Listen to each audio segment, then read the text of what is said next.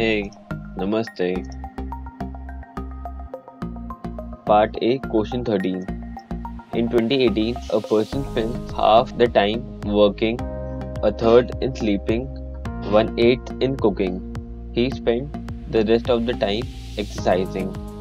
How many total hours did he spend exercising?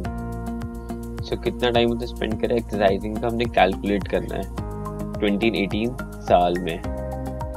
Half of the time working में उसने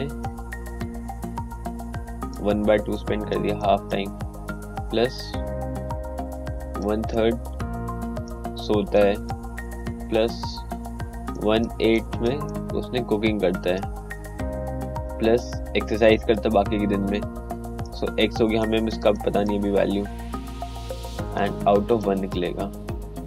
ठीक है, तो हम इससे x की वैल्यू फाइंड कर लेंगे. x is equal to 1 minus LCM लेंगे, 24 आ गया या 48 आ गया. So answer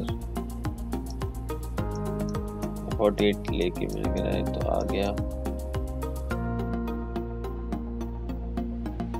2/.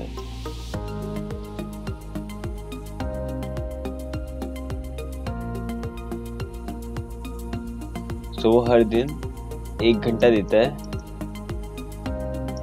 वर्कआउट करते टाइम अपने एक्सरसाइज को.